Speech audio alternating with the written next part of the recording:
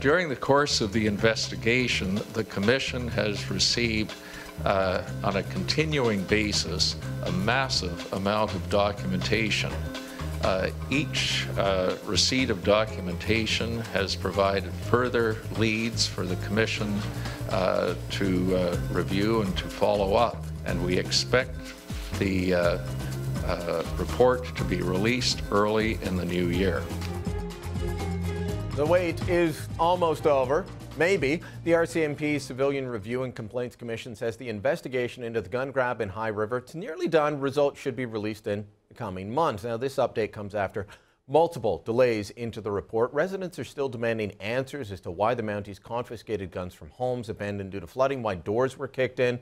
John Barlow is the MP for the High River area, joins me now in Ottawa. You heard Mr. McPhail there. This was originally supposed to be October 2013. I'm guessing some people just want to move on, but others are saying, why is it taking so long? Yeah, it's definitely two areas, Brian. We need to bring some closure to this. People want to know some answers to some questions that are still lingering out there. And a lot of people just want to move on. We want to, move on with the rebuilding and reconstruction of High River, and it's difficult to do that while these issues are still sort of hovering over that community right now. Yeah, but without figuring out what happened, this could lead, if there is wrongdoing on the part of the RCMP, and I think that ourselves and researchers like Dennis Young have found sufficient evidence that something happened that shouldn't have. This leaves other communities vulnerable if the RCMP doesn't have rules in place or a review. So it has to be done. Absolutely, and even though my riding's McLeod, which includes High River, I've had emails and phone calls from Canadians across the country. And so this isn't just an issue that affects High River.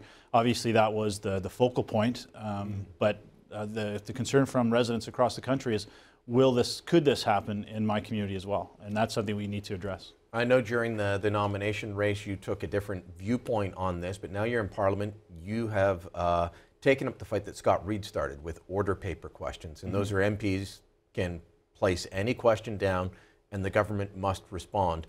You've got a long list. I mean, let me just show people. These are all questions. See that tiny type? Those are all questions detailed. So I just want to go over two of them right now and ask you why you're looking for this. So from the order paper question, what are the definitions of illegally stored firearms, carelessly stored firearms, and unsafe storage as accepted and enforced by the RCMP?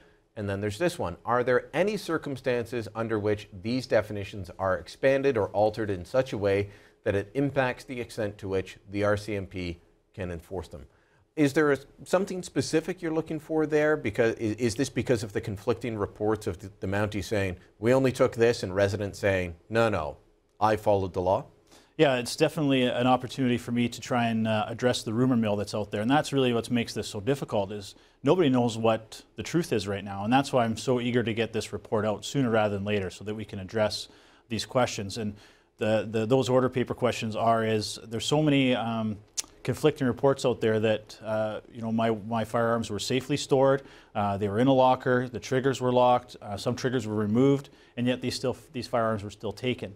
So I want to make sure, or have answers to these questions. What is your definition in black and white of a safely stored firearm? And if that's that definition, then why were these firearms taken?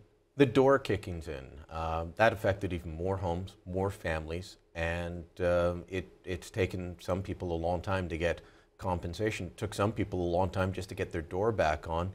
Is that an issue that you hear about still? People are concerned, like, why'd they kick it in? Why didn't they just break the little glass and undo the lock? Mm-hmm. And that's probably the biggest battle of this, Brian, is that perception that RCMP were going around High River kicking down doors, and that really gave residents an uneasy feeling of not being safe in your community, where the RCMP there, we've always trusted them for generations to protect our communities.